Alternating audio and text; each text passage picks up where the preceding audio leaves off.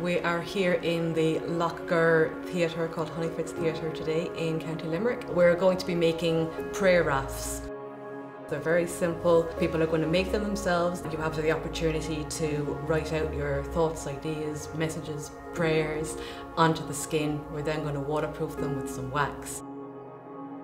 We are about half an hour's walk from Lough Gur. So we're going to go from here doing our making. When our little crafts are made, our prayer rafts are made, we're then going to go up to the loch and set them afloat in a flotilla.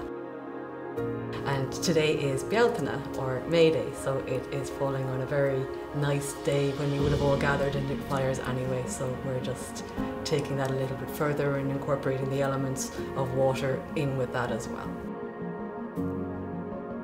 So the idea is it's giving people a chance to just give a little time to themselves, to their loved ones, or to whomever or whatever they wish to spend a little time with that we don't always get.